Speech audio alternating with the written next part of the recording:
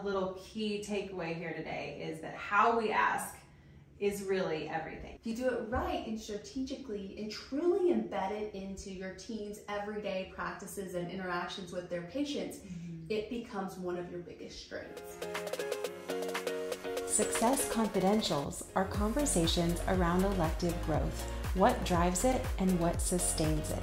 Are you ready to think outside the box and do healthcare differently? You'll learn from our missteps, our successes, and change the way that you think about elective healthcare. So let's have some fun. Let's dive in.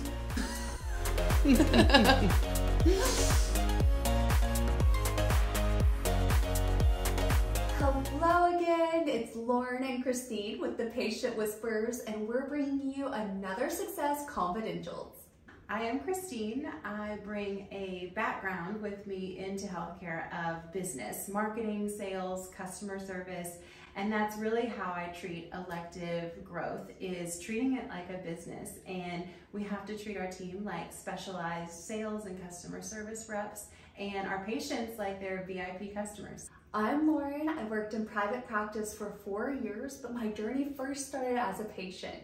I'm a next generation marketing guru, and I really specialize in how to curate content in a community online where your consumers are already at and drive them to action. I have to say it. Can we normalize asking for our patients to leave online reviews?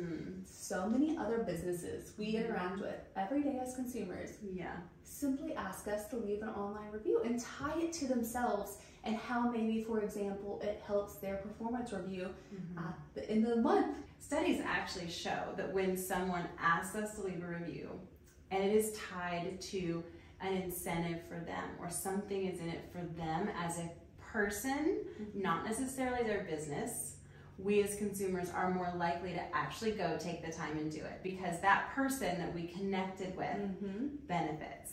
So that's a little key takeaway here today, is that how we ask is really everything.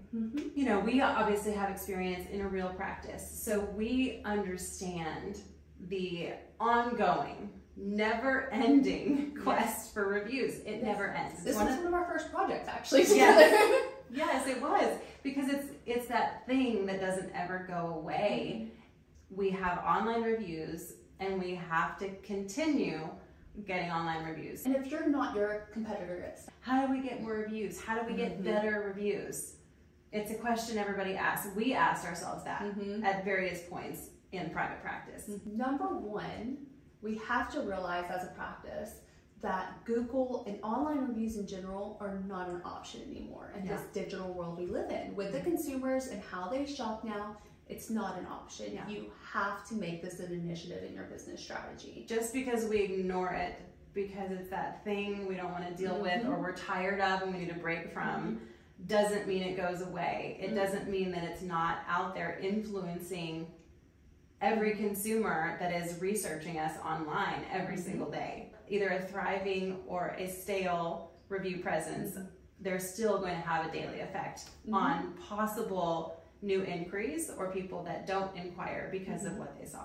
If you do it right and strategically and truly embed it into your team's everyday practices and interactions with their patients, it becomes one of your biggest strengths that no one else can compete with, is the fact you have 4.8 stars on your Google reviews. And with this, it can be very overwhelming to get started or really create something that is sustainable. When we're asked this question, how do we get more reviews, better reviews? And we say ask. And it sounds so simple, and obviously there are ways to make that a reality and a process, but it really is to ask. But yet, why aren't we asking? It's out of fear, and it's out of busyness too. It's fear of messing up the clinic flow, and then fear of rejection.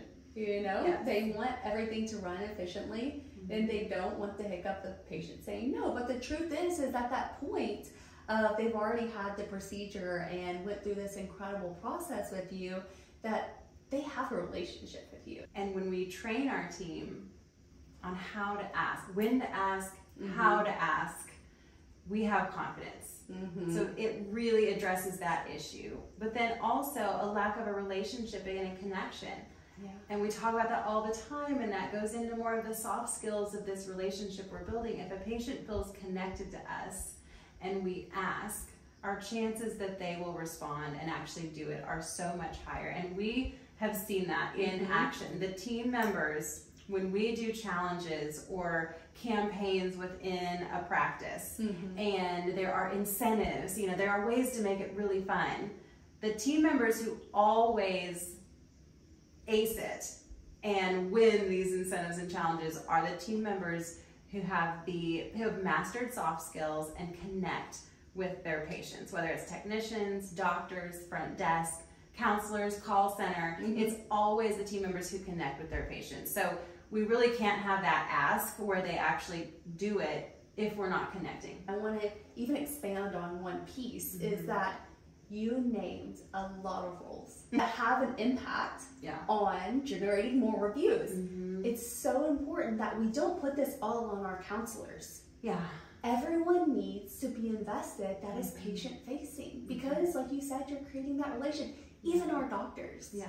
It really has to be a team sport. It does. And incorporate the entire group and have a goal. For example, if the practice down the street is a 4.8 and you're a 4.5, okay team, until we reach and surpass a 4.8, we won't rest. Like, we won't become complacent. We won't forget this is a daily activity. I think sometimes people feel like asking can sound self-serving. That can be another hesitation for why, if someone's not trained in how to ask for a review, it can feel like, hey, do this for me, do this for our practice. And it can feel that way for the patient too. Yes. What I would say is, Lauren, I have just been so thrilled to help you with your care, your 2015 day one. This is why I love my job. And I am so excited every time I get to help be a part of this patient's journey. Would you do me a favor and take a moment and leave a review on Google, sharing your experience so other patients who are considering this procedure and maybe on the fence or maybe scared can hear from a real person why this has changed their life and why they're so glad they did it, to really help other patients take that step and move forward with something that can change their lives just like it did yours.